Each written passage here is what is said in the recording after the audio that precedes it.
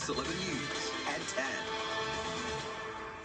The freeway fire that made commuting a nightmare in Los Angeles. Tonight, police have a suspect, and they need your help to find him. It was a wet Saturday, but tomorrow a different weather problem will move into Southern California. Jonathan Novak says watch out for the wind. And the tradition continues, but a week earlier than usual, why they lit up the Mission Inn before Thanksgiving.